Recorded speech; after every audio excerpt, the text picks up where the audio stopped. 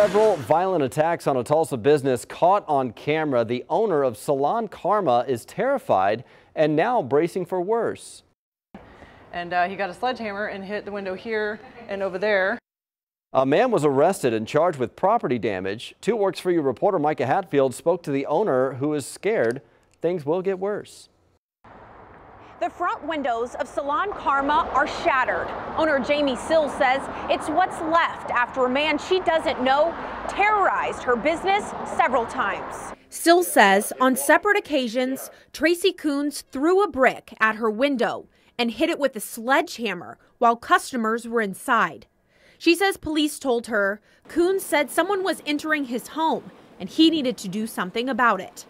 The salon owner says she doesn't know why he targeted her salon, but she's scared he could get out of jail any day and worries he'll come back and do more damage, possibly worse. She's discouraged by her lack of options. The district attorney's office says she has the right to call police if she suspects a crime is being committed or file for a protective order against Coons. But I don't feel like I should have to present my name to someone in this situation. If he's having issues like this, he doesn't know me, he doesn't know my name or what I look like, I don't really want to give that to him. And I don't feel like I should have to. Sill is discouraged, she says, because Coons was charged with misdemeanors and not a felony, he won't be able to get the help he needs. Coons is due in court tomorrow morning. In Midtown, Micah Hatfield, 2 Works For You.